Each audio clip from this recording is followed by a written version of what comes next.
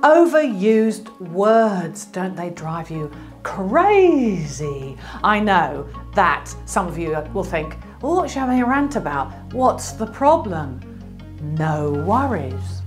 I loathe no worries. Look, the last episode of Neighbours happened, and by the way, that's where no worries came from. It came from Australian television that infiltrated the UK in the last probably, 30 years.